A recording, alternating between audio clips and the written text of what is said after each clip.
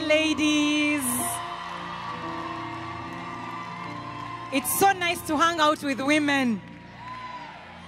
Can you help me and give your loudest, most heartfelt praise to Jesus? Thank you, Jesus. We love you. We love you. You know, as long as you're alive, your life still has purpose. And so you can praise the Lord. Amen. There's a very old song that has come to my head. Meant you'll be fine. A very old hill song. It says, hear these praises from a grateful heart. Each time I think of you, the praises start. I love you so much, Jesus. I love you so much. Can we sing that one more time? Hear these praises from a grateful heart as I find the lyrics. Hear these praises from a grateful heart. Each time I think of you, the praises start. I love you so much, Jesus. I love you so. The song is called Love You So Much. Lord, I love you, my soul sings. Lord, I love you, my soul sings. In your presence, carried on your wings. In your presence, carried on your wings. I love you so. Come on, tell him, Jesus, Jesus, I love you so much. And how my soul longs for you, longs to worship you forever. In your power and majesty,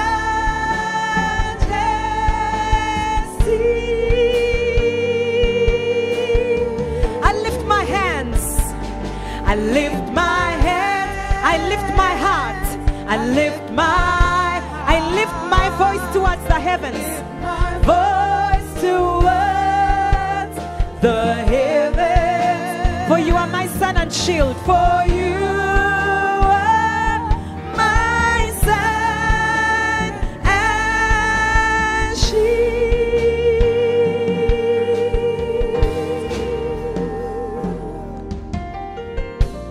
Hear these praises from a grateful heart. Each time I think of you, the praises start. I love you so much, sweet Jesus, Jesus. I love you so much. Lord, I love you. Hey, Lord, I love you. My soul sings in your presence, carried on your wings. I love you so much. Oh, Jesus, Jesus, I love you so much. How my soul longs for you, and how my soul longs for you, longs to worship you forever. In your power and majesty.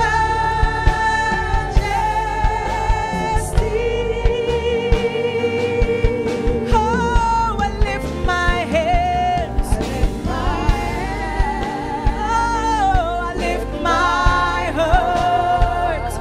I lift my voice towards the heavens. For you are my sun and shield.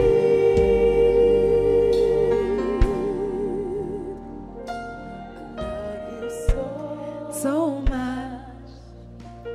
Jesus, I love you so much. Oh, I love you, Lord. I love you so much. Sweet Jesus, Jesus, I love you so much. Give him praise in the house. Amen. We love you, Jesus. We love you, Jesus. Thank you for giving us hope. Thank you for giving us a future that is assured to be good. Thank you for doing away with the barrier of sin that we may come boldly to our Father. Thank you that you restore our souls. Thank you for giving meaning to our lives. Thank you for removing the barrier of our past and our circumstances and giving us a true hope that is found in you. Thank you for every woman watching, sitting in the room today, listening, and for what you're about to do in our lives, because, Lord, the entrance of your word brings light and gives understanding. And, Lord, when your light comes, we rise. So thank you that today we have an opportunity to rise in you and in your word. In Jesus' name. One more time. Give it up for Jesus. Woo, woo. Please be seated. Welcome to the Royal Sisterhood 2023. Can you help me appreciate the team that put together this event in record time? Led by Pastor Angela on behalf of Pastor Ari. Thank you so much for thinking about the women and loving them, loving us, bringing us together to experience community and fellowship. I want to start today. I was thinking about the one I remember, at least before the lockdown. Isn't that the one? Yeah, it was 2020 or 2019? 2020, eh? I just remember Apostle taught from the story of Mary. Do you guys remember? It was unforgettable. For me, it was one of those days that I will not forget. Because that sermon was very powerful, talking about carrying, I don't remember the exact title, but it was about carrying something supernatural. A seed or something about the thing you carry, basically. Yeah, in your womb. That as women, we carry something. And talking about looking for our Elizabeths who God has placed in our path. Do you remember? We should find that teaching and listen to it again. It was very profound. And it shifted something for me. So, and even today, we gathered because Apostle Mose and Pastor Ari have gathered us. Even in their absence, they are thinking about you. Yeah, they're thinking about you, ladies, and how they can make sure that we are nourished and we are fed. And thank you, ladies, for showing up on extremely short notice. The thing is, some people are going to find out next week that there was a Royal Sisterhood. But you're here. And so I really want us to celebrate Apostle Mose for loving us, for being a good shepherd to us, for thinking about us even when he's hours away. And of course, Pastor Ari, this is her gathering. She's the mother hen in the ministry. Mama wa Formulunji, I was telling her, you know, our hope was that she would record the teaching and we would watch it. We wanted to hear her nice, warm, motherly voice, which just comforts and heals and does good things. And you know what? Even though she's not here, of course, the thing is I cannot represent her. It's not possible. Okay? Yeah, I'm not Pastor Ari because she's just somewhere. There's just somewhere she is. She's such a mother. And so, ladies, I want us to make noise from here to wherever she is in another country. In the spirit, she will hear us. Pastor Ari, we love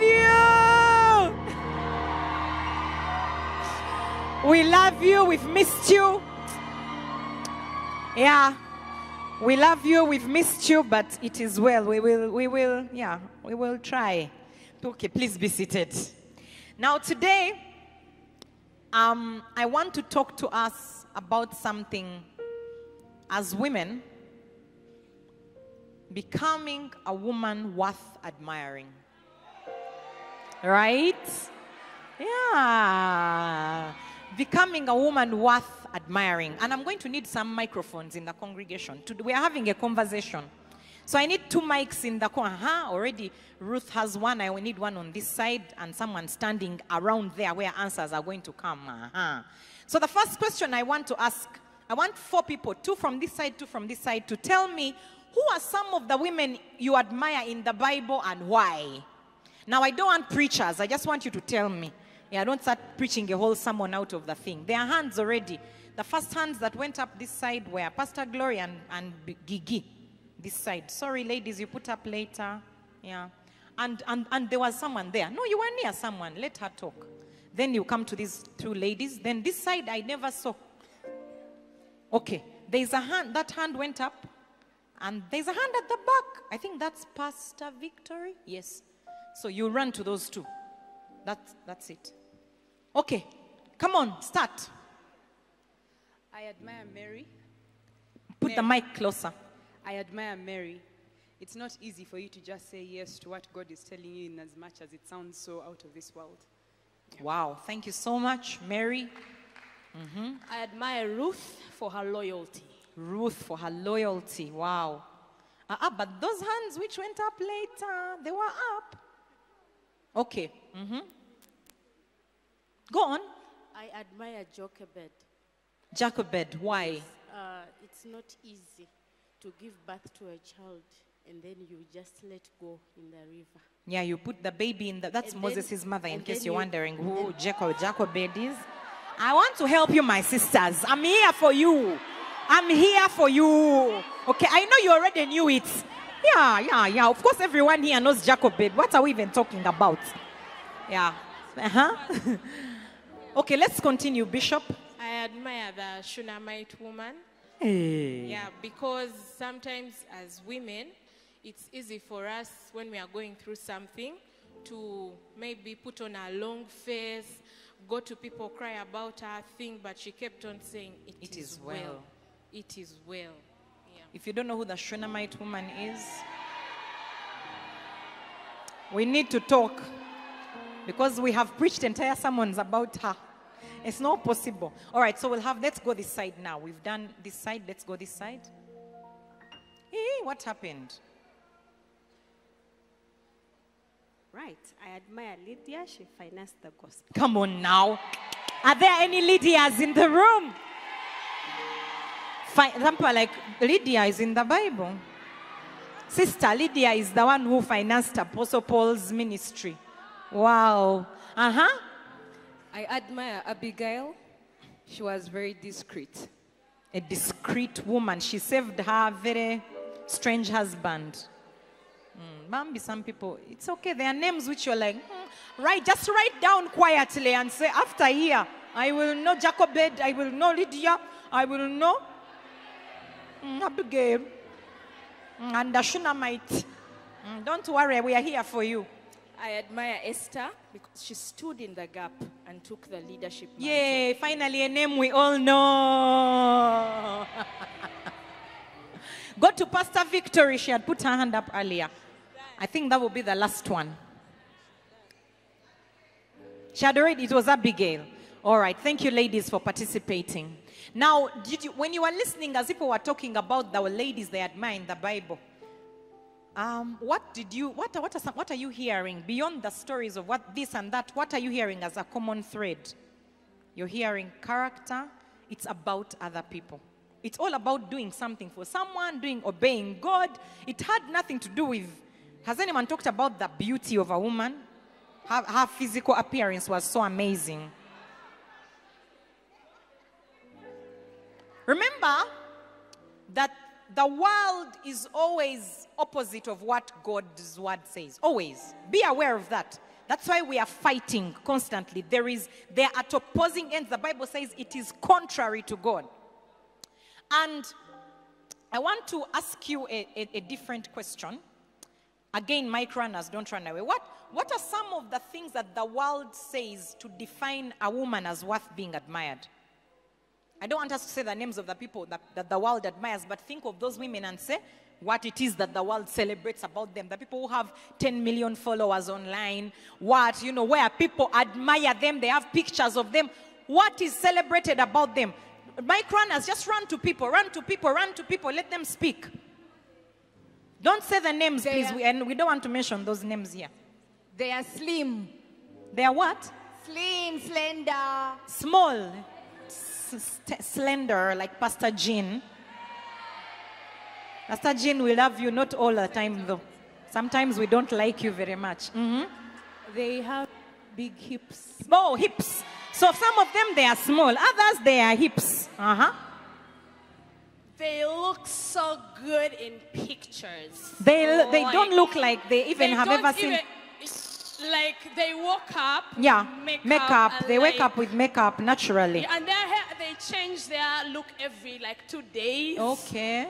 And they're always on the beach. Oh, they're at the beach. Okay. They say Their dress code. Come on now, tell me about it. They show a bit more flesh. Especially breasts. The breasts. The more voluptuous, everything these days. Actually, now breasts are no longer, it's not enough. You have to show, even shoulders. Show what is shoulders, also you. You have to show everything possible. Yeah. The more, the better. They seem well knowledgeable about, they always have a topic they are talking about. They know everything. They know everything. They are arguing. And they speak about everything. Yeah, they speak their truth. They don't keep quiet. They don't keep quiet. Okay? Okay? They say that they are always figure full. They have big nyash. They have what? What's nyash?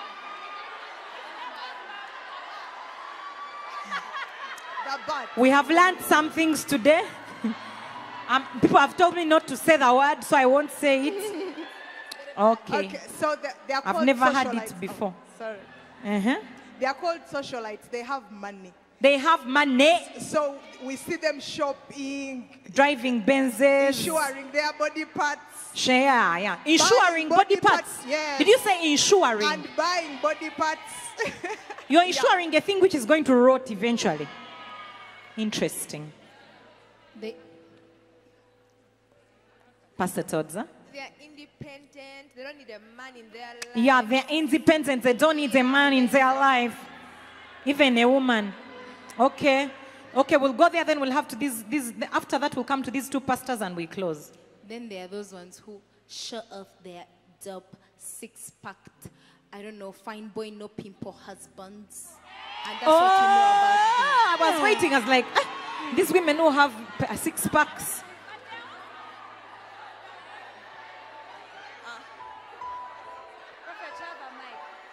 For you, do you have a husband who has a 6-pack? Pastor Jean says yes in the realm of the spirits. Mercy, go ahead. They have everything put. Eh? They are light. First wait, Mercy, then we'll come here. They are light-skinned, long nose, long hair. But like Pastor Barbie, basically. Light-skinned, long nose, long hair. We've suffered in this world. Everyone is bleaching. No one is trying to become black like me. But Blacker Beauty, I sent you greetings. Yeah. They look like they have everything figured out. They never have problems. They never have problems. Yeah.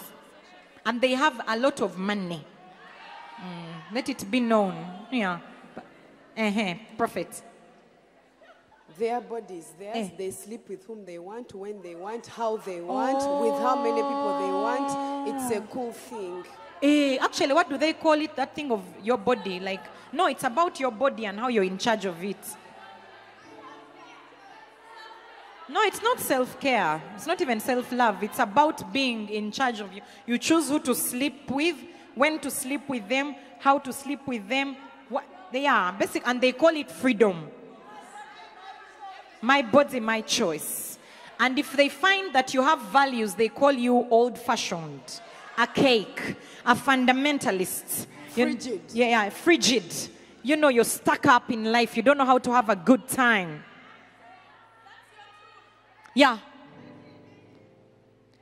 So I want you to be aware when, as a woman living in the world is constantly speaking to us.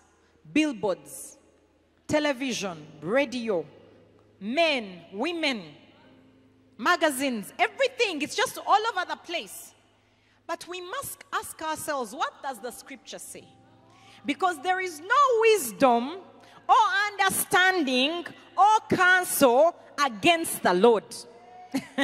Ladies, if we examine, you yourselves told me the women that you admire from the scriptures. How many of them slept with whoever they wanted, how they wanted? How many of them what they were celebrated and written about in the scriptures because of their bodies and their hips? How many of them was it about how much money they had? Everything the world has said defines a woman who can be admired is opposite of what the scriptures say about a woman who should be admired. And if you're not careful, you will find yourself conforming to the world, trying to be the woman the world admires. The devil has shaped the kind of woman that should be admired, and in that has shut up our destinies. Because women, we are nurturers. We have wombs naturally, which represent wombs in the spirit. We are carriers of supernatural things. And what the devil does is he silences you by distracting you and making you pay attention to what does not matter. You find that you spend so much time thinking about how you... I remember a time when I was obsessed with how I appeared. It was all about, I felt like I was not beautiful enough. No amount of makeup made it okay for me. I was always trying, when we were going to parties with my husband, I needed to buy a very expensive dress. I wanted to show people that I'm okay. Beware when you need to prove that you're okay. It means you're not okay. Because when you're okay, you don't need to prove it. When you're beautiful, you don't need to prove it.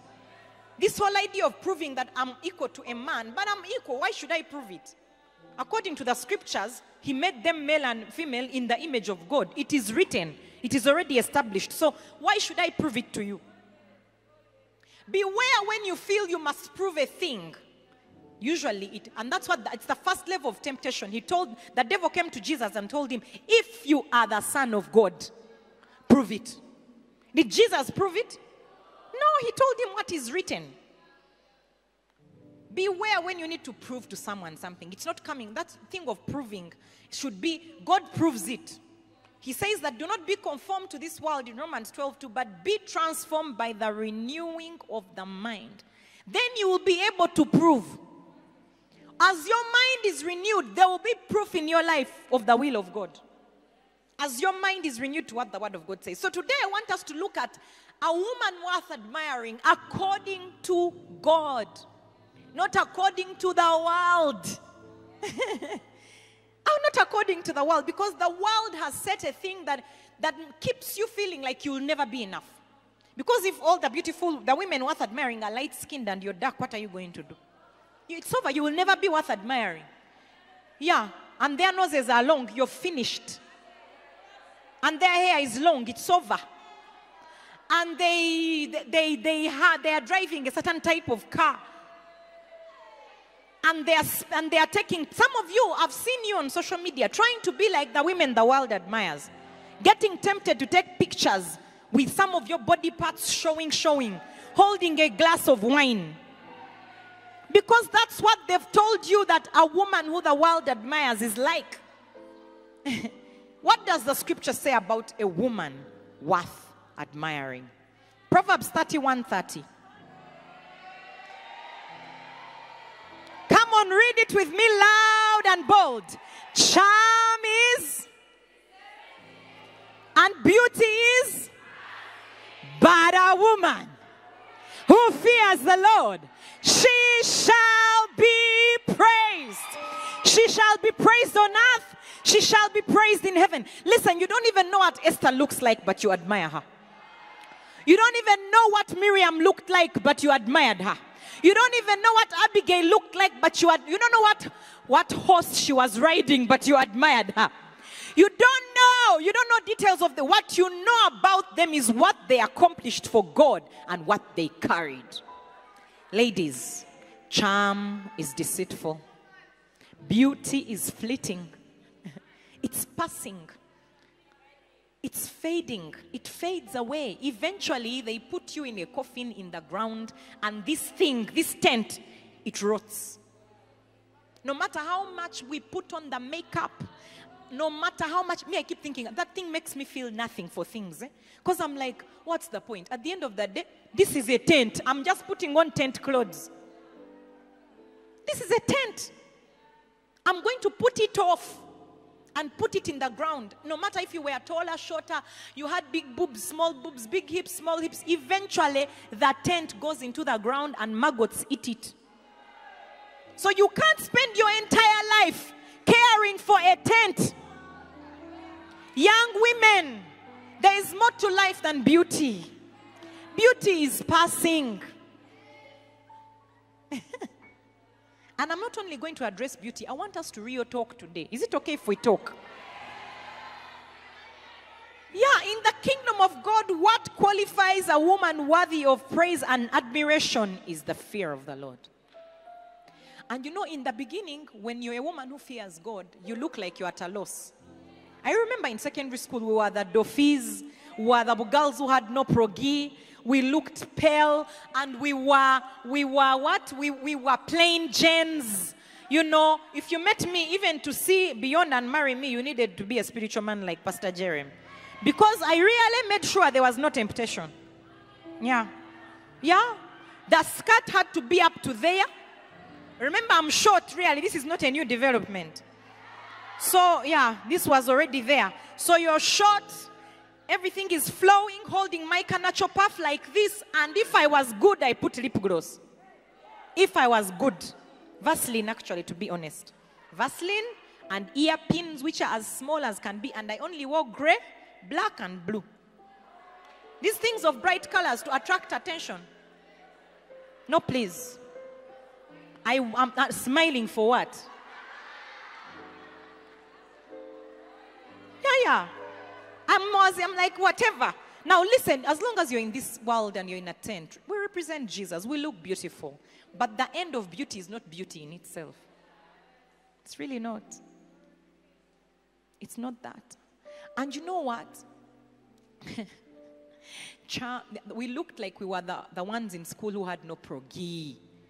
People would tell us to get a life. I remember even when I was on campus, I could never go for anything. We never enjoyed. And I'll tell you the truth, at some point I started feeling like, aren't we missing out? People look like they were having fun by having multiple boyfriends. Yeah, they are eating life at campus. You're there in the mess, eating the mess food. Yeah, people are escaping to go to club. You look like, for you, you've never done anything. For you, you're just there. You're a doffy. Yeah, you're just there. You're boring. You have no KB. People always know things you don't know. People, you're just like, what's wrong with you? Give it time. With time, the tables turn.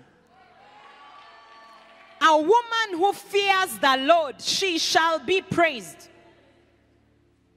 Just because you can't tell that someone is pregnant doesn't mean they're not. You might be sitting next to a pregnant person.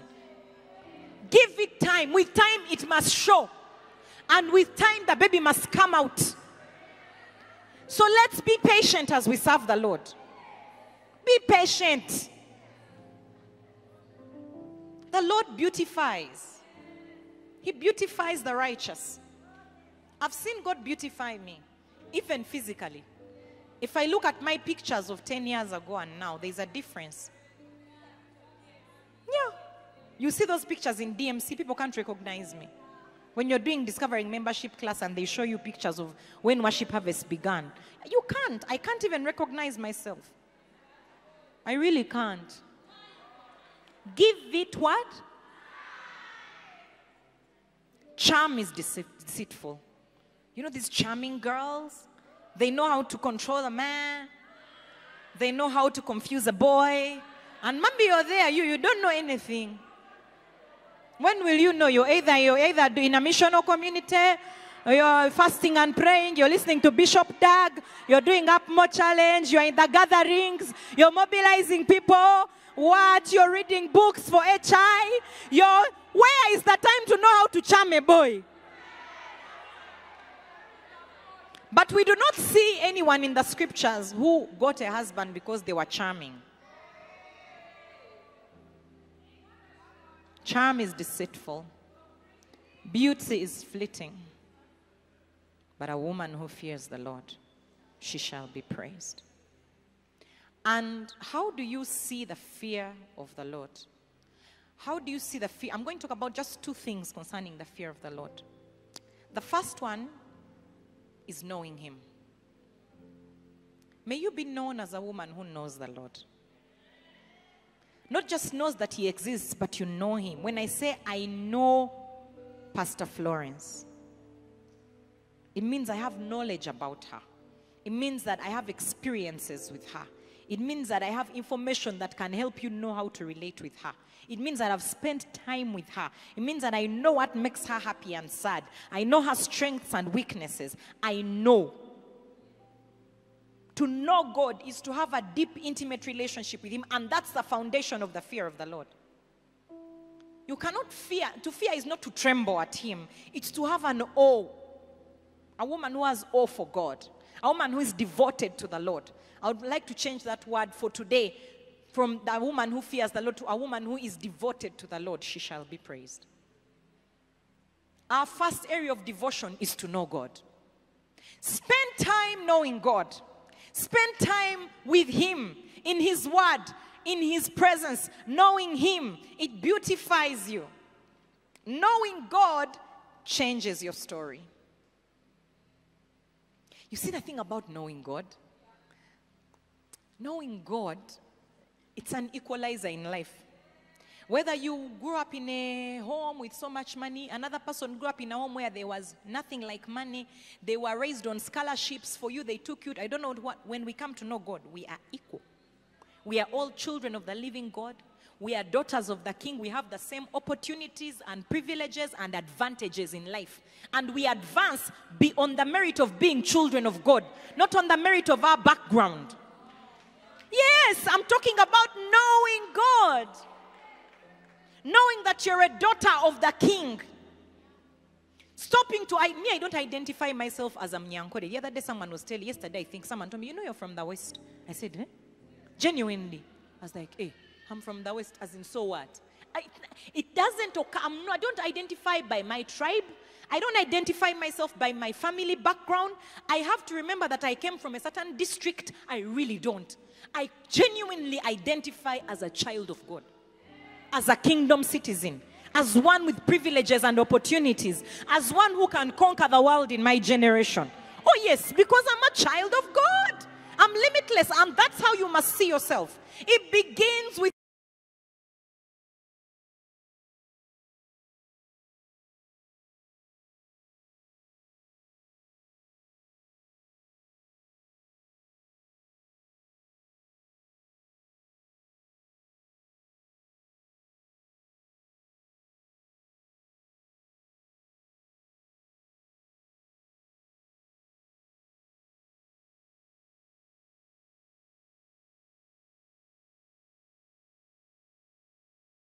before she met Jesus, she was the woman with a bad reputation in the community with 5 husbands, and the 6th one wasn't hers. And you see, the thing is, when you've made mistakes, even you already know. People don't need to remind you. You know, actually, you know more than anyone. You fight those demons yourself. So you don't need someone to come and remind you. And I tell you, it is not God who reminds you of your mistakes. Never. He says that as high as the heavens are above the earth, that's how much mercy he has towards you. And as far as the east is from the west, they can never meet. He has removed your sin from you. It doesn't define you, so stop defining yourself by the mistakes of your past. You're not praised by how many good things how many nice things you did. A woman who fears the Lord is the one who will be praised. Not a woman who made no mistake in her life shall be praised. Those women, you remember, some of them made mistakes, but they recovered when they met Jesus. Yeah, the woman at the well. Jesus turned her, one encounter with Jesus turned her into an evangelist. One. Yes. The women who financed the gospel for Jesus, they were women who made mistakes. The world, of course, talks about people who have never made them. Even in the church, we do that. We praise the women who are quote-unquote perfect. Of course, there's no one perfect. All of us have made mistakes. It's not the woman who has lived a almost perfect life, she shall be praised. Or a woman who has lived a cantankerous life, she shall be praised. No, it is a woman who fears the Lord. Both those who have made big mistakes and small ones, if they choose to fear the Lord, they shall be praised. A woman who is devoted to the Lord shall be praised. Your devotion can change today. From being devoted to your family background, some of you are devoted to your past mistakes. You define yourself by a thing you did. You see, we don't know the name of the woman at the well. We just know her story. And some of us, you're carrying a label right now. I'm saying, give up the label, pick up Jesus. Let your label be the daughter of the King, a child of the living God. We don't know Mary Magdalene or Ruth or the woman at the well because of anything apart from they knew God and they were known by Him. It's what changed their story. It's what puts their story in the Bible. They encountered Jesus. That's what is going to give you an advantage in your generation when you start to see yourself as one who has encountered the Lord. We must go back to that place where we are so proud to be called children of God. And what comes with that, rights to be children of God. Knowing God will change your story. I want to show you a few verses. Psalm 45 verse 13.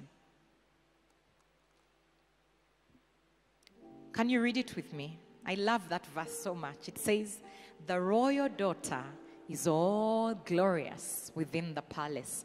Her clothing is woven with gold. Are you seeing that picture of you? You are today is the royal sisterhood. Royal daughters, can I tell you something? When Jesus looks at you, He says, she is all glorious within. She is all glorious within. That is His testimony of you. Some of you, the biggest hindrance right now to your glory is how you see yourself. Has nothing to do with how God sees you, but you have embraced a version of you that God doesn't see. When He sees you, He sees glory. He doesn't see flaws, issues, mistakes. He doesn't. He sees glory. He has clothed you with righteousness and grace. Let go of that label you have placed on yourself. The one who failed in her marriage. The one who had an abortion. The one who dishonored her parents. The one who never finished school. The one who, I don't know what it is that you've carried, and it's the constant thing in your mind that condemns you. That's not how God sees. When I say knowing God, that's what I mean. I'm not just talking about only receiving Him. I mean recognizing yourself as a daughter of the living God who is beloved. It's one of the things that will make you praised. Because you live from the reality that you carry about yourself. Do you see yourself that way? The King's daughter is all glorious within. So the first thing, what did I tell you is the first thing that is in, there are two things we're talking about. Number one is what? Knowing God. And by that I mean real knowing, like knowing Him as your Father, recognizing yourself as a beloved daughter, and living from that truth. Because God doesn't make mistakes. You're not a mistake. Let me tell you, as long as you're alive, you still have purpose. If God was out of purpose for you, you'd be dead. If you're alive, you still have purpose on this earth. As long as you're alive, you still carry purpose. You people, you're starting to scare me. So the first thing is knowing God, and the second thing is serving God. That's it. If you want to be a woman who shall be praised, know God, serve Him. These women you all told me that you admire in the Bible, they are known for knowing God and serving a certain purpose of God in their generation. That's it. That's what is going to make you a woman who will be praised in your family, a woman who will be praised at your workplace. I'm telling you, I've seen God do things for women. Who at their workplace, people are getting promoted without asking for promotions. Right now, when I look around, I see at least 3 of them that I know this year. We are in March. They got doubling of their salaries, and all of them, it's strange. You get an email. Yeah, and they say, that was so-and-so's salary. Some of them without even changing their title or whatever. Just change it. Why? They have come to a place of knowing God and serving his purposes in their generation. I was teaching the other one and telling some people that, you see, let me see who here works in a regular job, like you have Monday to Saturday, you work in an organization. Okay? Pastor Claire, where do you work? UVR? So you work at UVR? Ayavi, you work at Ayavi. So if I came to Ayavi, or tomorrow, and I introduced myself and told them, I'm a pastor, I love God, I'd like to get on your payroll. I would like a salary for the month. They can't allow. If I cry. If I tell them my father is Apostle Mose. What if I take my books which I've written, I show them that I'm an author? What if I show them that I'm more qualified than you to do the work you're doing? And I tell them I want a salary. I've not yet worked, but I want a salary. It won't work. They will call security. What if I really cry loudly? And I start calling my grandfather's name? Why are we crying? Because women, we like crying for God. Okay. So it can't work. So before you worked at Ayavi, if you went there and asked them to pay you, would they pay you? Seems Ayavi is complicated. Are there other people at your workplace for you? You have, it's different. I can come tomorrow and they pay me. So what makes you get paid at that workplace? First of all, you got employed there. You have a contract, and then you work there. Now, and you're present, you work there. So I want to ask, I show you a verse. It's not the verse for today, but I just want to show you. John 15:16, they are there. I show you. Because until we want to be on God's payroll, and we want the privileges of being on God's payroll, but we are like me going to Ayavi and screaming and saying, Lord, I want the privileges of the people who work in this organization, even if I don't work there. Can we read it? What does it say? You did not choose me. Can I ask you, at the workplace where you work, is it you who chose them or they chose you? They chose you because at the end of the day, they had options. Yeah, they put out an advertisement. You might think you chose them, but they chose you. So they chose you. That's the first level. After choosing you, what did they do? They did what Jesus did for you. They appointed. You got an appointment letter. So God chose you and appointed you. And then they gave you what you call a job description. That the job description is that the appointment letter, this is now time for you to go and do what? Bear. What if I say, me, I don't like bearing fruit. I'm appointed, but I don't like bearing fruit, but I want a salary. At Ayavi, I am appointed to be the administrator, but me, I like dancing. So I can't even make it to work, but I expect a salary. That's what we are doing to Jesus. He chose you. He gave you an appointment letter and a job description, which is bear fruit and fruit which lasts. And then he says, if you do that, what's the point? That you get a salary. The point is that whatever you ask the Father, someone is getting it. The point of being chosen, being given an appointment letter and a job description is that you get a salary. Isn't it? Or it's that you spend time just working. If the month ends and you got an appointment letter and you showed up and you did your work according to the job description and they didn't pay you, what would you do? You sue them. You call HR. You do something. Now, many of us, we are banging on the gates of heaven, saying, Lord, whatever I ask the Father in your name, you said you give it to me. He says, Gundi, I chose you, I appointed you, bear fruit. When you bear fruit that lasts, whatever you ask the Father in my name, he will give you. That's how you are. I know you're receiving it deep inside. So there are different privileges of sons are different from privileges of people who work. Servants. So the first thing I told you is know God. That's become a son. After knowing God, join the workforce of heaven if you want to be paid. Now let's say that I have you as my family company. It's the one they told me. Let's say it was our family company. And Pastor Lynette was my daughter. If Pastor Lynette is my daughter, but she does not work in Ayavi, will she get the privileges of employees?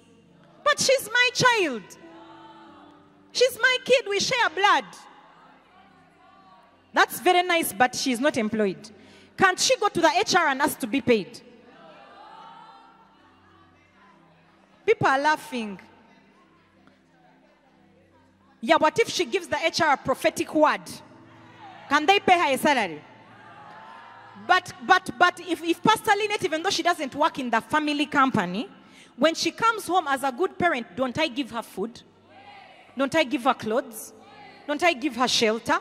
If she wants to go for Royal Sisterhood, don't I give her a driver to take her to Royal Sisterhood? There are privileges for sons and there are privileges for workers. There are things you will never, there's praise you will never enter into until you join the workforce of heaven. Because that verse ends with that. There's a comma and then it tells you the end of this matter, why I chose you and appointed you and then gave you a job description to bear fruit which lasts, which is winning souls, making disciples. He says, why? Those who win souls and make disciples, those who bear fruit which lasts, whatever they ask the Father in my name, I will give them. That's the same thing about Matthew 6:33, where he says, seek first, not second, first prioritize the kingdom of God and his righteousness. And then all these things which he's talking about in that chapter, which people are chasing after, they will be added to you. There are privileges I had when I worked at the company I worked at. They would give me fuel for the month. They would give me car maintenance. They would give me allowances. I had a card for insurance, for medical. The moment the appointment ended and I stopped bearing fruit for them, they took away my medical after all the years of working there and bearing fruit. When we stop bearing fruit which lasts, there are privileges we are no longer privy to in the kingdom. Like all these things being added to you. That's why we can be all children of God and there are things being added to your neighbor and not to you. Why? Fruit bearing.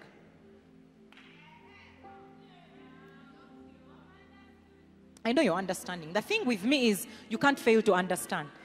That I don't carry the anointing of complication. The anointing I carry is you understand. You walk away and you really understand.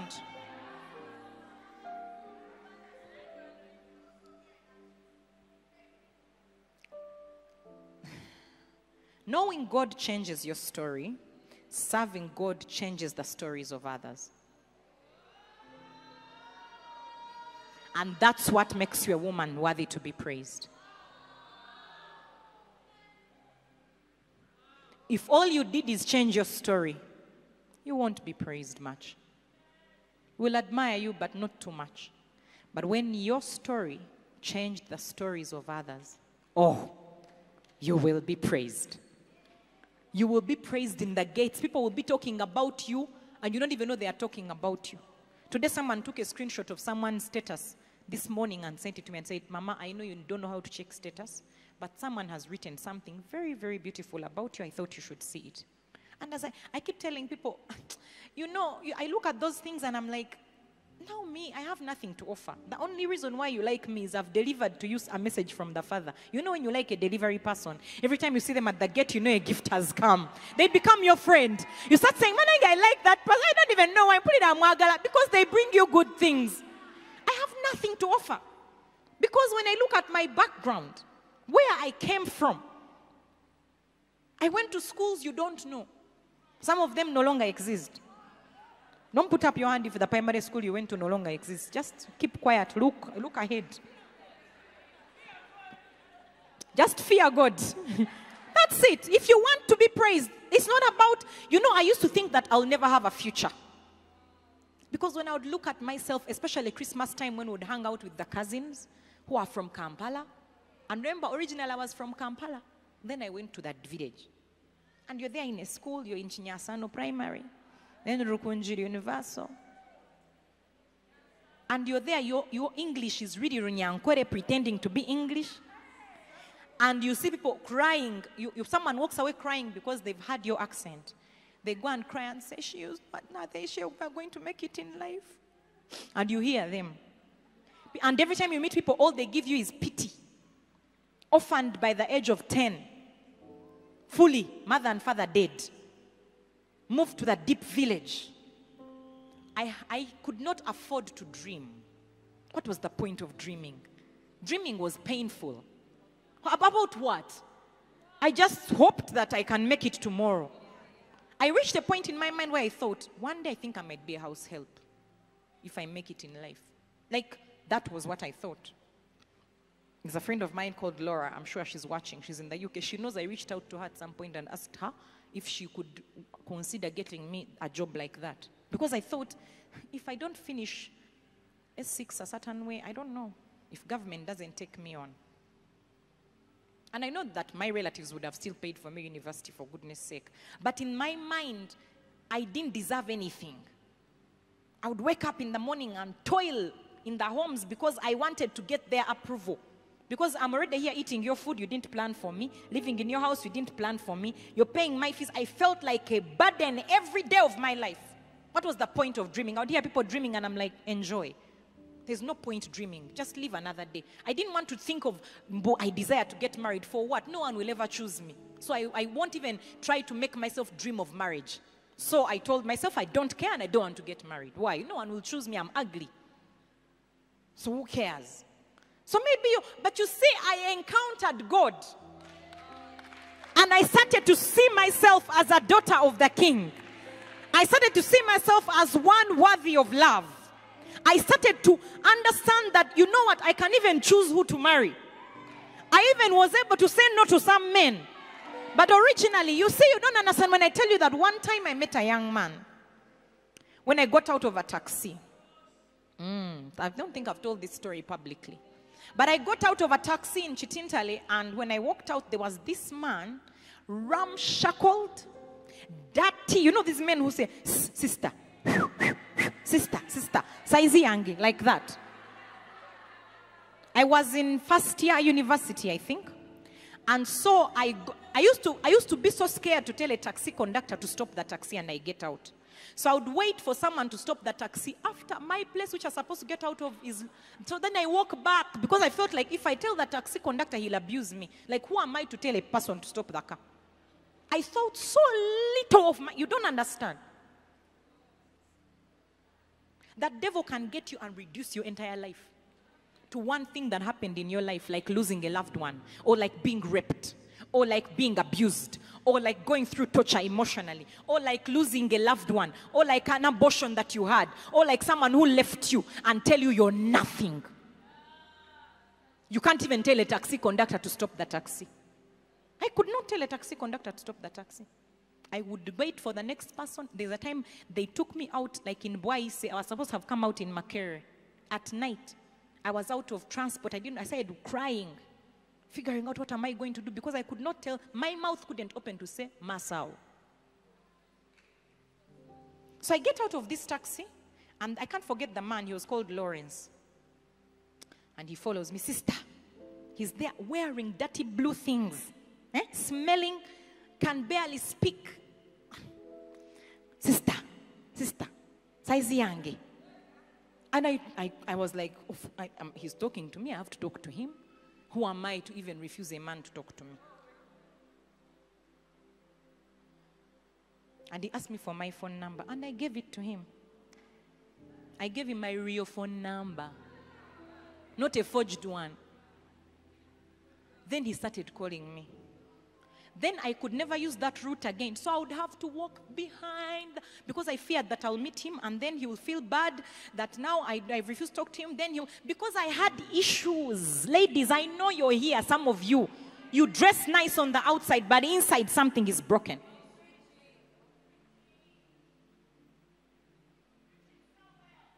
But there is a healer. His name is Jesus. In knowing him, you will know yourself. You look in a mirror and you see the glory of God. I carry confidence about who I am now. And that confidence doesn't come from being married, doesn't come from having children, doesn't come from going to school, doesn't come from any, it comes from two things. It comes from knowing God and serving him. Serving him has given me purpose in life that I never dreamt of. Has introduced me to places I never thought I could go. Has made me impact lives of people I would never impact at a workplace, in a career, with a PhD. I would never.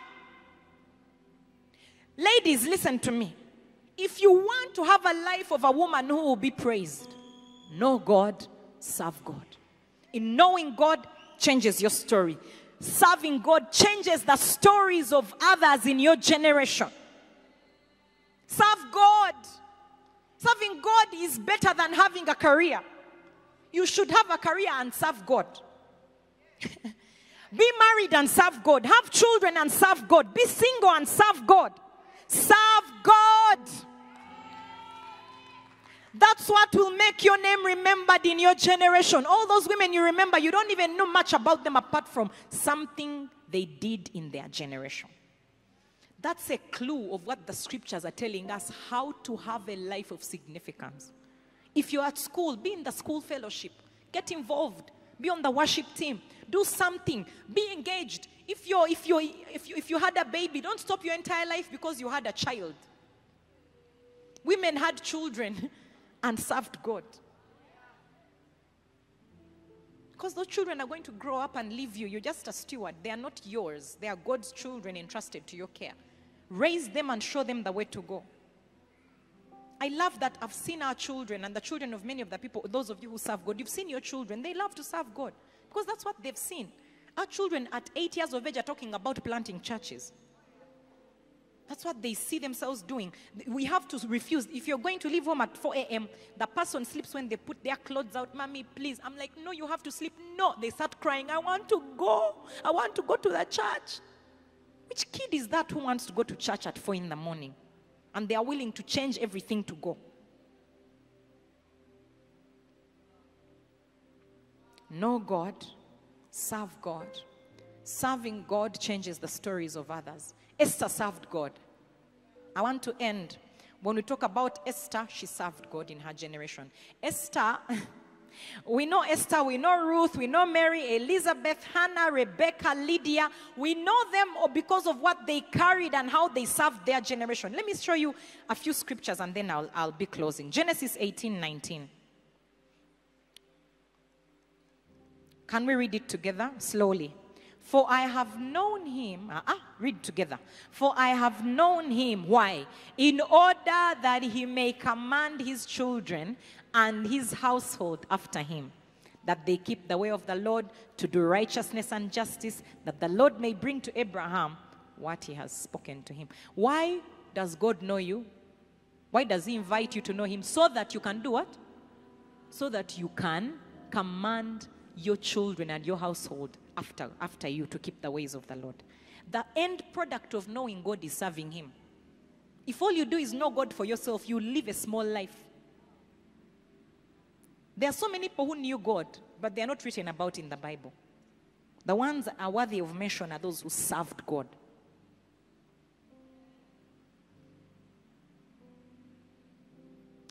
Let's look at two more scriptures. Luke 8:2-3. We'll show you the women, some beautiful women. Luke 8:2-3 together. And certain women, you guys, and certain women who had been healed of evil spirits and infirmities. Mary called Magdalene, out of whom had come how many? And Joanna, the wife of Chusa, Herod's steward, and Susanna, and many others. What are they known for? they provided for him from their substance. These women supported the ministry of Jesus financially. So they're not written about because they had demons or because they worked somewhere. It's that they financed the ministry of Jesus. You will be remembered for how you served God in your generation. Not for how well you lived, but how much you served. That's what will make you remembered in your generation. That's the fruit that lasts. Daniel 11:32.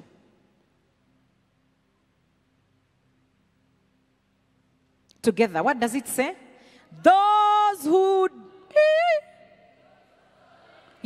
do wickedly against the covenant, he shall corrupt with flattery. But the people, the women who know their God, shall be and carry out. Do you see what knowing God leads you to? You become strong and then you carry out great exploits.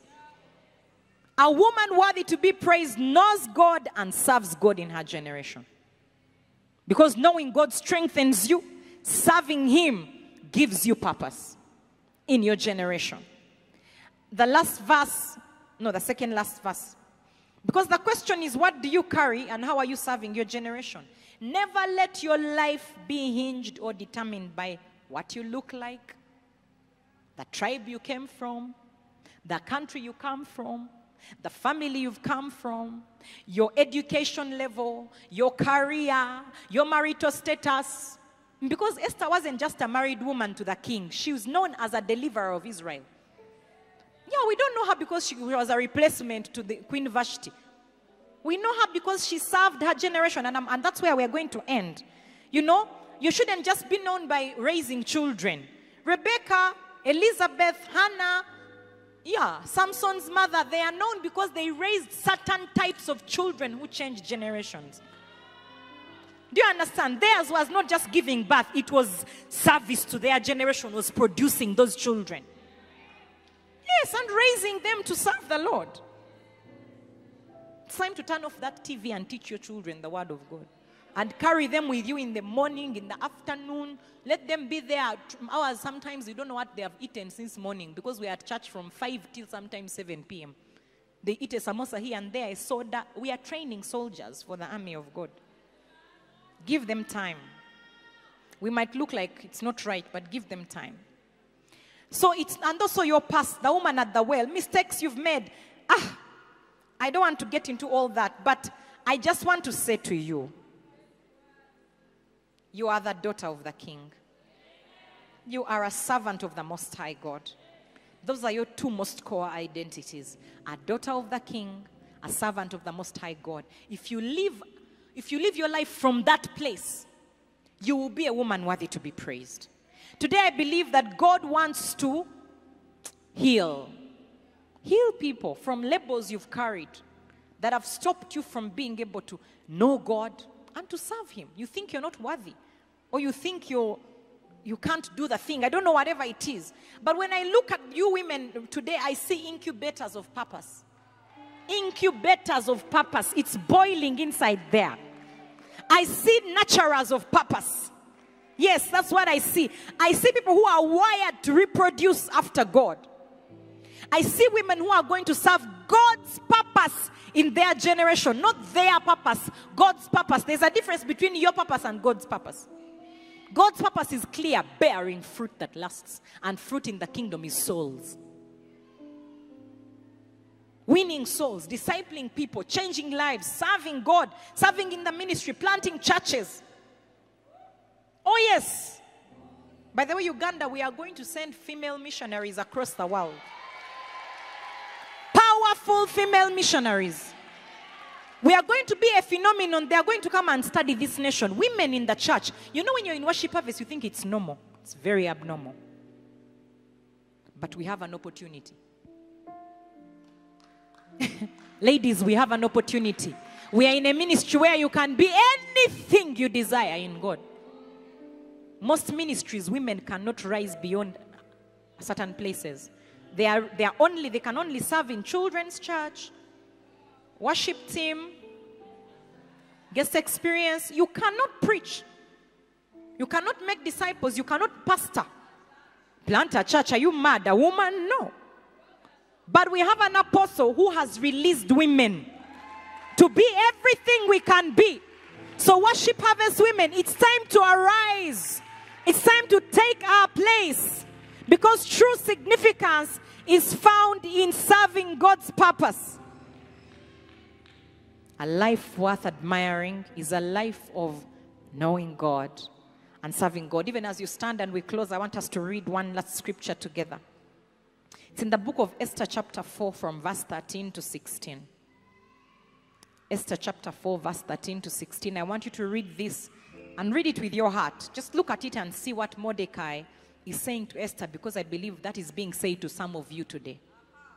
Together. And Mordecai told them to answer Esther, because Mordecai had told Esther about the trouble in Israel, like how Apostle stands here often and tells us how we need to plant churches, we need to make disciples, people are perishing, marriages are dying, you know, all that. And just because for you your marriage is working, you don't really, because you're not in the world, you don't know that people are being raped, people are being killed, people are dying, people are making crazy mistakes in their life, generations are being destroyed. But because in your house everything is okay, you're like, I don't want to put my life in danger and get into this ministry thing.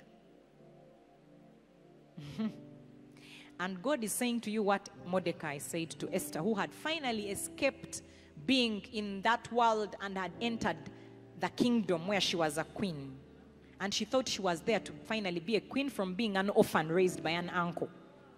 You know, when you finally feel like, now I'm saved, I'll never ever look, I don't want those things of where my friends who are always in the club, or what. I cut them off. I'm fine here. Just create my bubble and live in it. And ladies, we are good at that. We want safety. It needs to be safe, manageable, cute, not messy. Mission is messy, but that's where purpose is found. And Mordecai told them to answer Esther together, loudly, ladies. Do not think in your heart that you will escape in the king's palace any more than all. Don't think you will escape the corruption. Don't think you will escape the moral decay. Don't think you will escape the confusion just because you are in church. And you're with your children and your friends and your girlfriends and all of them are church people, and you don't care about the entire world out there. That, where your kids are going to grow up, marry, and bring the chaos to your family. And then like what happened with Lot. He was in the city, but he never preached. Eventually, they were knocking on his door trying to rape his guests. And he offered his own children to be raped. Virgins, he was offering them instead of the angels being raped. We cannot cut ourselves off from our generation and think that that's the will of God, where we just close it all out. Make sure I show up on Sunday, read my Bible, pray, my kids don't interact with the neighbors' kids, what? Protect my environment, but I don't go on mission. The mission will come to you.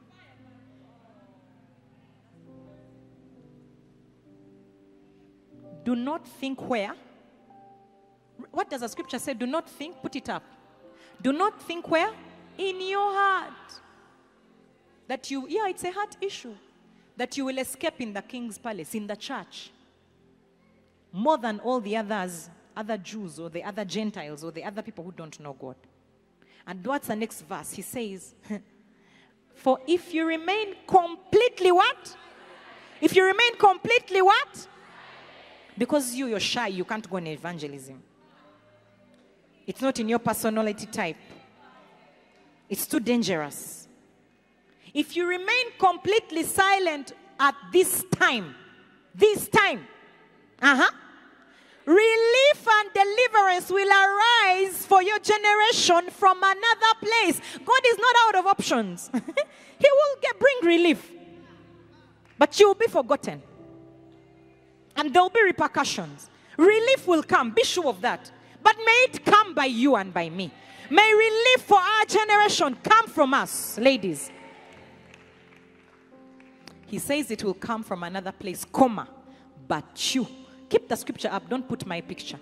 But you and your father's house.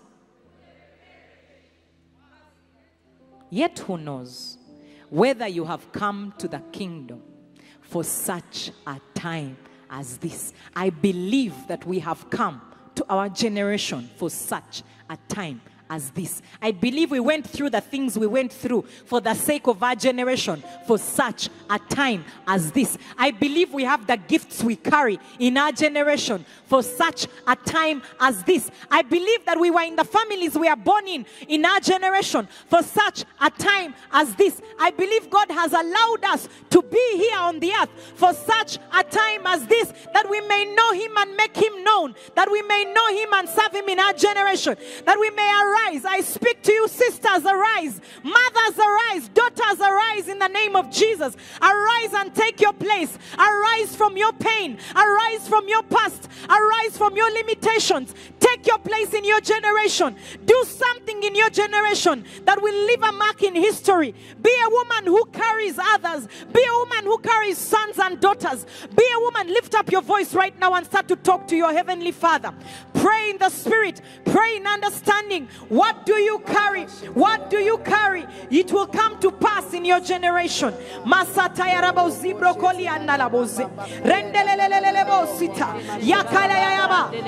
a time as this, for such a time as this, start to affirm yourself in the Lord. Start to lay down some of those things and say, Father, I lay down the pain. I forgive. I let go of this thing and this one. I choose to take on my identity as a daughter of the King. I choose to arise in my generation. I choose to serve you, oh God. I'm afraid, but I will serve you like Esther. I'm afraid, but I will serve you, Lord. I will serve you, oh God. I will not be forgotten in my generation. I will make disciples. I'll plant churches. I'll support the ministry. I'll raise strong sons and daughters. Whatever you do in this moment, speak to your Father in a language you understand, from your heart to him. Arise, daughters. Arise, mothers. Arise, sisters. Relief comes to our generation. For such a time as this.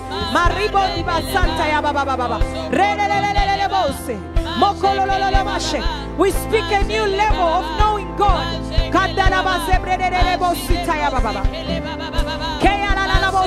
A new level of knowing God.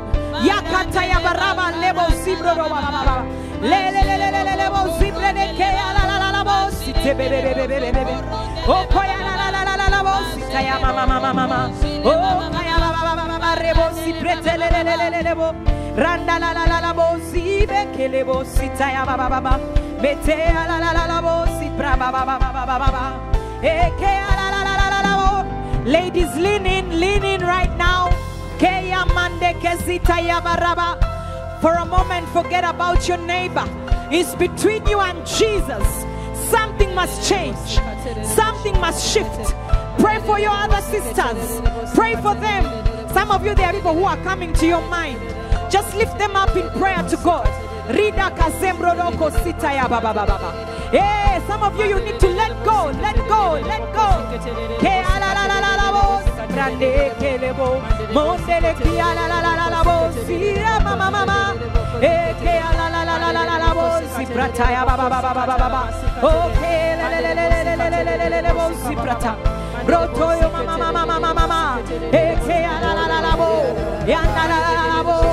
Lift up your voice, lift up your voice to your maker. Go away, mama.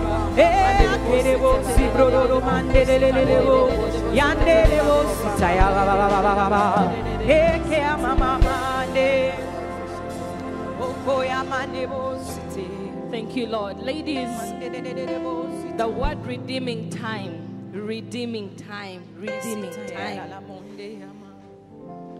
God is asking you to redeem the time. God is asking you to say yes to assignments.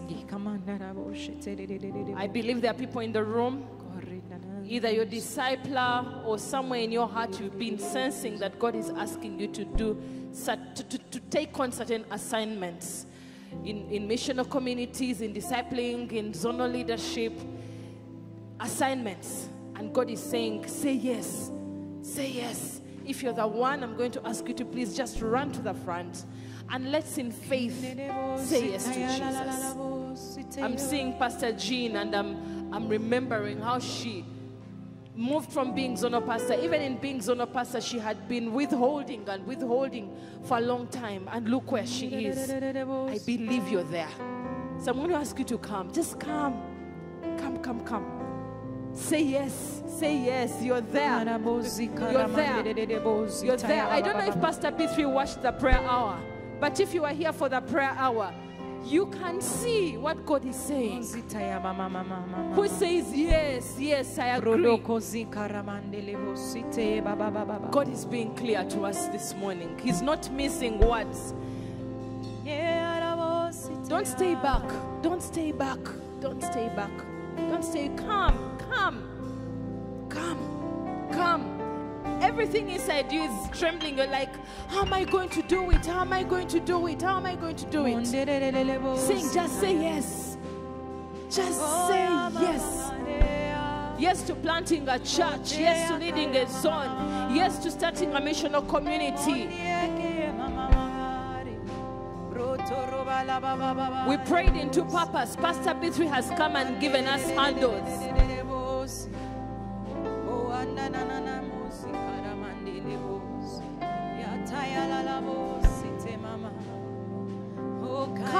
Come, just come.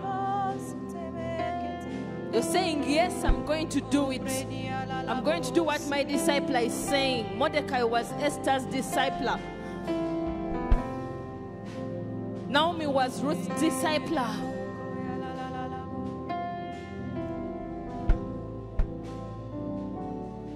This morning, Prophet Angela was leading us in prayer and talking about serving God with our graces, our giftings, things you do easily. And there's been a tug on your heart to take it a step further. Thank you, Lord. I'm going to pray in a minute. If you're still there, please come. Please come. Yes, you're there. You're there. There is so much evidence. There is so much evidence. Pastor Beatrice has talked about people who are going to be sent out, missionaries. Yeah, there's so much evidence. It's amazing. Thank you, Lord. All right. You're going to put your right hand in your chest. The ladies at the front. Your right hand in your chest. And if I can have the pastors just lay your hands on these wonderful women of God who are saying yes to the promptings of the Holy Spirit to serve God properly, fully. I hear the word fully. Some of you, you have a witness, yes, fully. You're coming to the front, you're saying, yes, God, I'm going to serve you fully, not half-heartedly, with my everything. I will do what it takes by the grace of God, by the will of God, not on your terms, on God's terms.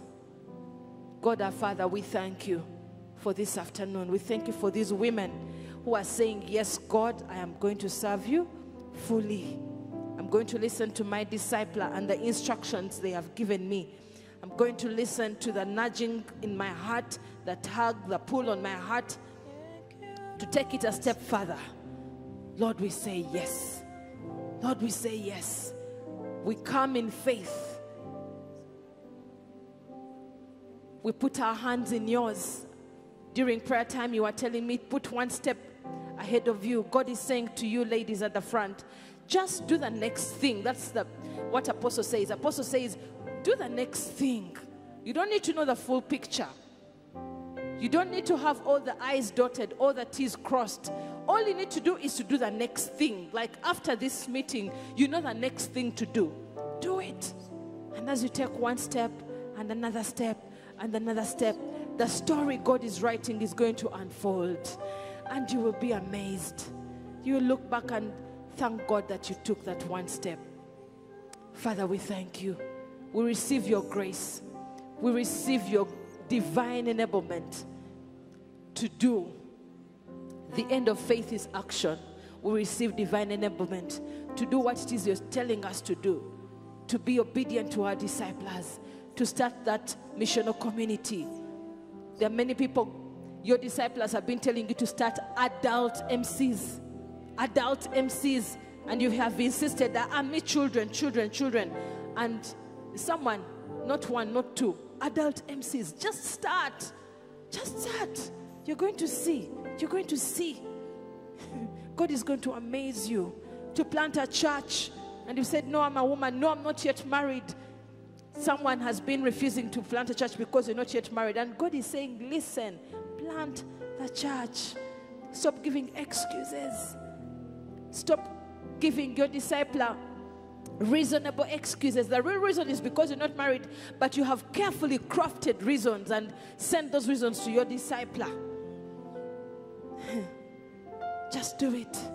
Just do it. Lord, we receive divine enablement. And we're going to leave this room and act on it. And act on it. And act on it and do the next thing. And Lord, we know you're going to amaze us. In Jesus' name I've prayed. Amen. Now, ladies, yes, you can clap for them. I'd like you to go send your immediate discipler a message and tell them what it is that you have walked to the front for. Is that a deal? Is that a deal, ladies? Is that a deal? Is it a deal? Is there anyone here who does not have a direct discipler? Maybe you're not in Worship Harvest, you're not in a missional community. Anyone who doesn't have a direct discipler? One. Just let me see the hand. 1, 2, 3. Pastor Flo. Who is Pastor Florence? Could you please talk to these two ladies? And then Pastor Salome, please speak to her. Okay? The rest of us, you're in Worship Harvest, you have a direct discipler, send them a message and tell them what you walked to the front for.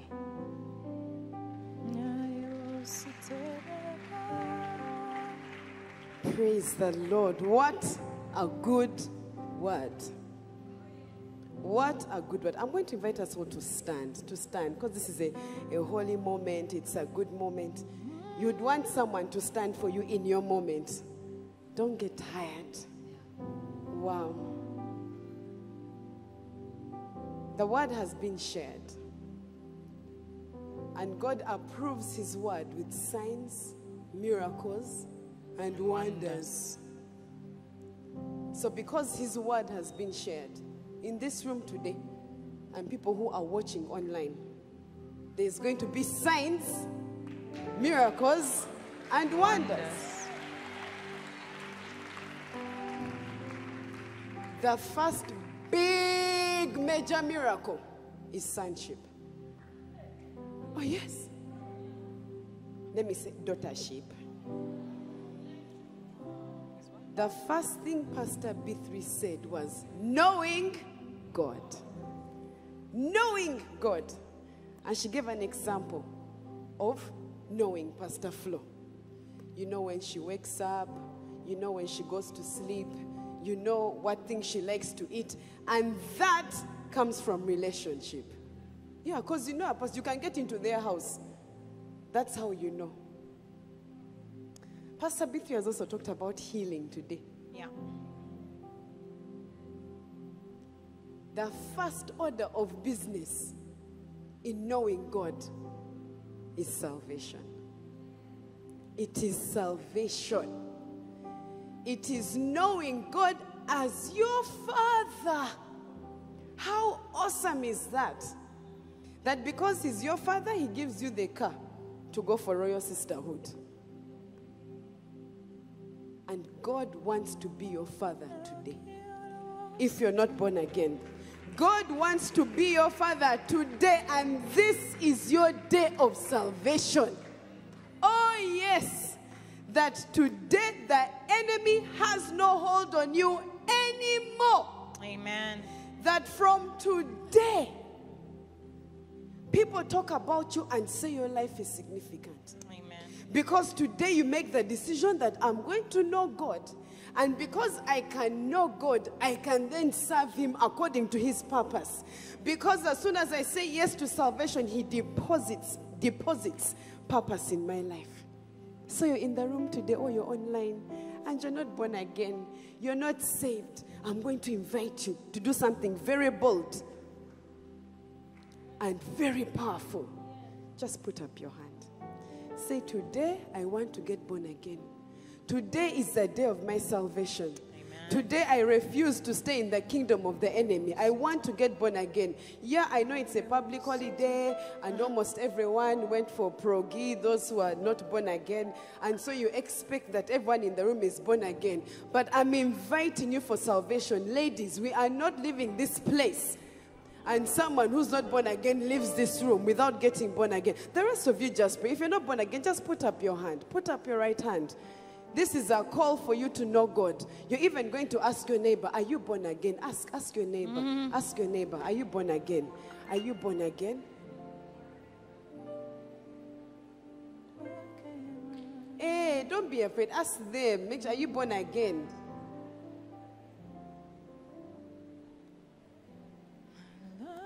If the person says no, say, would you like to get born again? People can be shy. Hey, don't be shy. Ask, are you born again? Those people who are sitting and looking at you with their heart, ask them, are you born again? I'm serious, ladies. I'm giving you an opportunity. I'm even not going to delay. Those who are from my location, you can walk through the room. Start walking through the room. Everyone in this room must be given an opportunity for salvation. If you're here and you're not afraid, look, just walk through the room. Walk through the room. Ask people, are you born again? Are you born again? Don't be shy. Ask. Evangelists in this room, we are not leaving anyone not born again. If the person says, no, they are not, then you're going to ask them, would you like to get born again? And when they say yes, you're going to come with them to the front. Deal? Oh, yeah.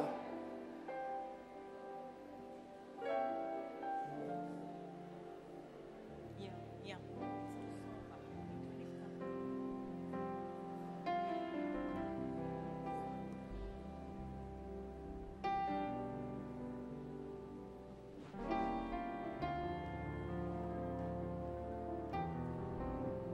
I love it. Tony Kuswada.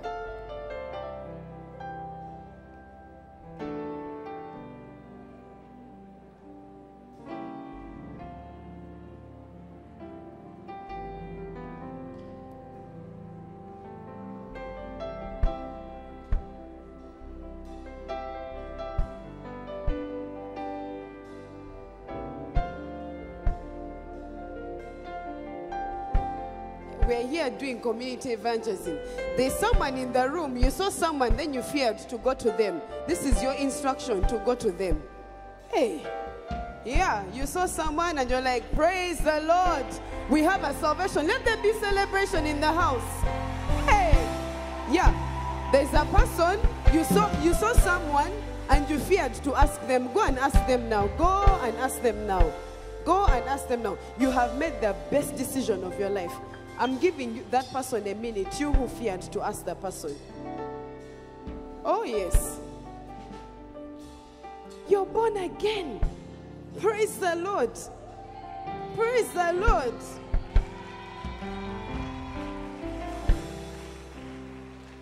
Has everyone in the room been covered? Just give me a nod of it. Be like, yes, yes, yes, we've asked everyone. Awesome. So can we celebrate that our sister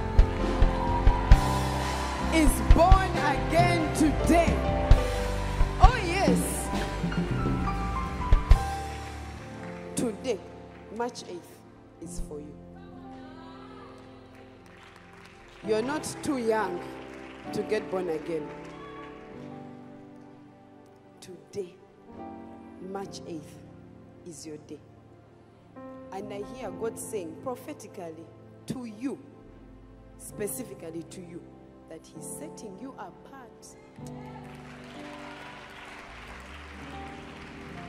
That he is setting you apart. And that there are dreams and things that you had in your heart and in your life when you were younger. Things that you thought were not going to come to pass. And God is saying he's reviving them. I hear him saying that already you feel like you're different. Yeah? Yes, he set you apart. You're going to be different all your life. Oh yes, embrace it. You're going to be different all your life. He has set you apart. You're going to do great and mighty exploits. So can you pray after me? Let's join everyone online. If he's made the decision, yes, to be born again, let's pray together. Say, Heavenly Father, thank you for today.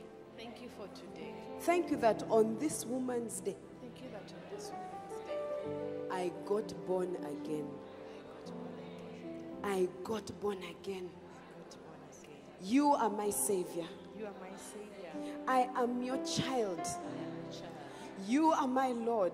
You are my Lord. I am your servant. I am your servant. Today I make the decision Today I make a decision to know you. to know you. Take my life Take my life and do something significant with it. and do something significant. In Jesus' name. Now raise up your finger like this. You know, like we're like this. Just like your finger like this. Like you're warning someone. Say, devil. I don't know why we point up, but you know when you're like assuring someone, say, devil. I don't belong to you. I belong to Jesus. I refuse the bad dreams you've been giving me. I refuse the bad thoughts you've been putting into my mind.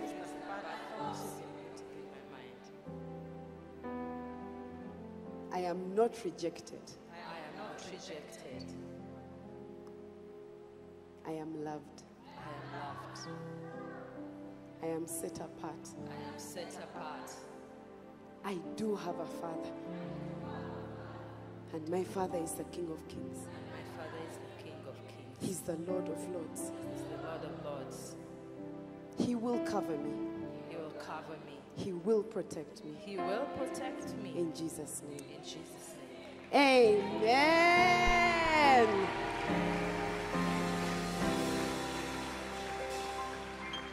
Are you, okay, yeah. We're just going to take your details. Why?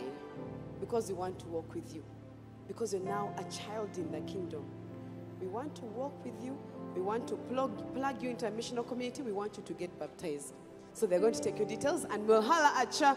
If you're online and you made the decision today to get born again, the number to call is 0775 642 449. Now, friends, because of time, we are not going to go into the detail of our what. This is what I need you to know. One, God is saying, surrender it all. Yeah. Surrender it all. Surrender. Even I wanted to sing, then I'm like, time. Surrender it all. Don't withhold anything. Surrender it all. And he's going to use you mightily. Second, if there is any issue you came with today, a health issue, a financial issue, a heart issue, some of you came here after quarreling. You quarreled to be here. You're like, a heart issue, a relational issue, a business issue, whatever it is you came carrying today, okay? Our victory is in our praise. The band is going to pray very, very, very loudly, and as they play, tumors are going to fall off. Sons and daughters are going to come who you need. Business doors are going to open. Your heart is going to open to whoever it had been closed to. All those things. So band, just play loudly. Just lift up your voice. Shout. Clap your hands. Yes, I'm serious. Receive your miracle. Receive your miracle. Receive your miracle. Receive your miracle. Receive your healing. Someone, your business is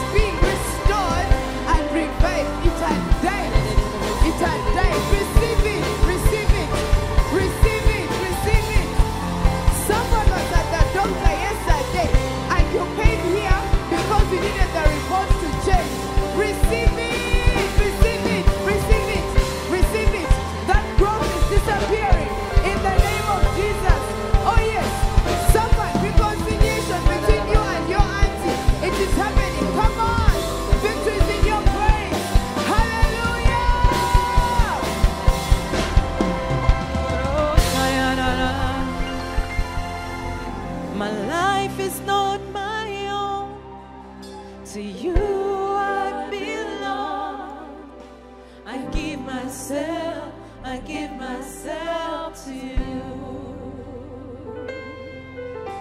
My life is not my own. To you I belong. I give myself, I give myself. Somebody, you need to surrender it all. My life is not my own. My life is not my own. From today, Lord, to you I belong. I give myself, I give myself, I give myself. One more time. My life is not my own. My life is not my own. To you I belong. I give myself, I give myself to you. I give myself away.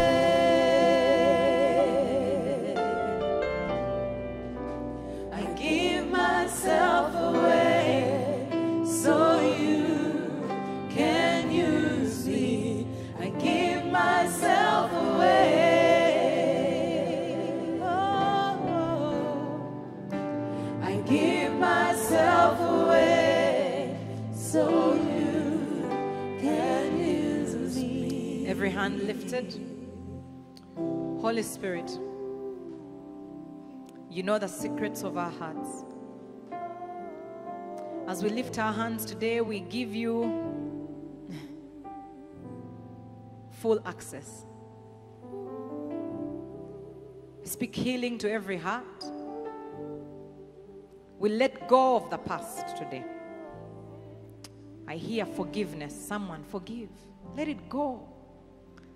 Let it go. And that means that you live no longer based on that thing.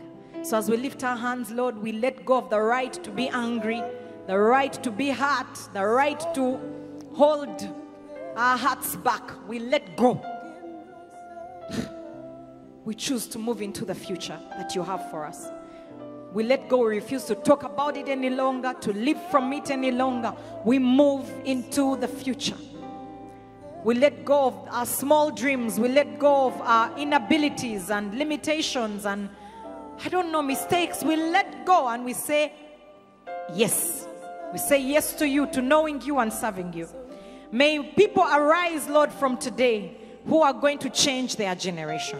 May we serve you fully, unhindered, to the glory and honor of your name. In Jesus' name, amen. Amen. Amen. Thank you so much for coming.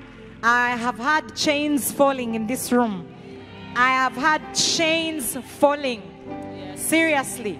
Yes. And you're going to see a difference as we embrace knowing God and serving him, that we may be women whose lives are worth admiring. Over to you, Pastor Angela. Amen.